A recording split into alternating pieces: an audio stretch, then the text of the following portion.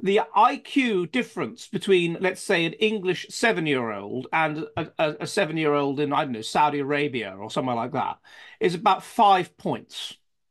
So let's hold the English IQ at 100, that's the constant, and so the IQ of the Saudi Arabian children is 95. By the age of 18, that difference is 20 points.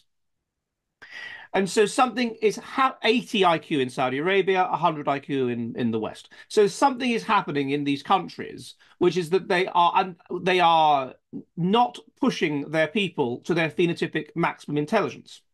But we know that intelligence in complex developed societies literally predicts not wanting children. And so by making sure they're not too intelligent, it also predicts being ethnocentric and religious. And so by making sure that these people are not so intelligent, they're also making sure that they're highly instinctive, that their instincts hit in. We are an animal evolved to a certain environment, our evolutionary match. And that evolutionary match is death, and death all around you, and suffering, and high child mortality. I mean, child mortality 200 years ago was 50%. It's 1% in the West now. Even in somewhere like Afghanistan, it's 10%, only 10%, which is what it was in England in about 1890. And so if you do that, if you take away our evolutionary match, our instincts don't hit in. And these include instincts to have children, that doesn't hit in, instincts to be religious and believe in God, and therefore believe life has eternal meaning and whatever, instincts to be ethnocentric. And the God thing is important because what religions tend to do is take that which is adaptive and make it into the will of God. That's what they tend to do. And so it seems to me that Islamic society, in its current manifestation, by not allowing intelligence to reach its phenotypic maximum, makes these people more ethnocentric, more religious, more group-oriented, more desirous of children. And computer models have shown us that, on average, it's the group that is high in positive and negative ethnocentrism that tends to dominate other groups.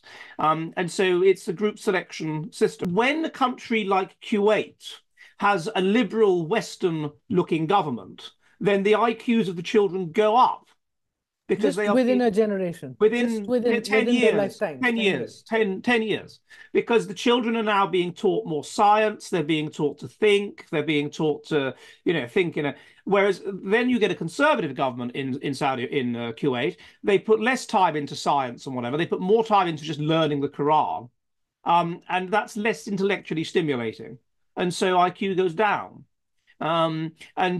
Equally in Saudi Arabia, this is interesting. You find that in areas where women are strongly controlled and they can't really go outside, so really conservative areas of Saudi Arabia, like Riyadh, then they, of course, what they like to do. So they just read books and they end up with a higher IQ than women that come from Jeddah, where they don't have to wear the veil and they can run about and do what they like. And so it's interesting because it's very liberal in Jeddah. And so you get these differences based on these kinds of factors, and in particular on the kind of Islam you're dealing with. So IQ also changes beyond, I mean, even grown-up women would, become better, have higher IQ scores, from middle age or something. Is that? Yeah. So IQ, the 20% of what the differences in intelligence are to do with environment, and in particular, an intellectually stimulating environment.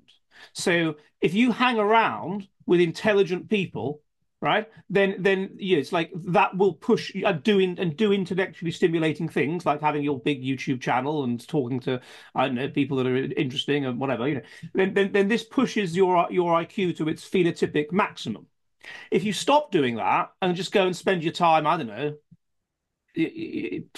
dancing and partying and having a laugh, then you won't be pushing your IQ to its maximum in the same way, and so it won't be as high. Like think about having a job as a doctor, and that's an intellectually stimulating job, and so you're pushing your IQ to its phenotypic maximum all the time, and then you retire, and you just spend your time playing golf.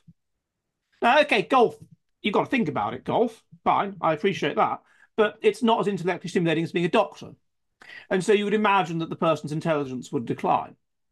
So who you hang around with, who are your friends, and the thing is, people that are intelligent will tend to be attracted to other intelligent people, and people that aren't very intelligent will tend to be attracted to people that aren't very intelligent. And so there's this kind of, what's it called? Is it a Matthew effect? You know, from he who has nothing, even what they have will be taken away. That's kind of how it works.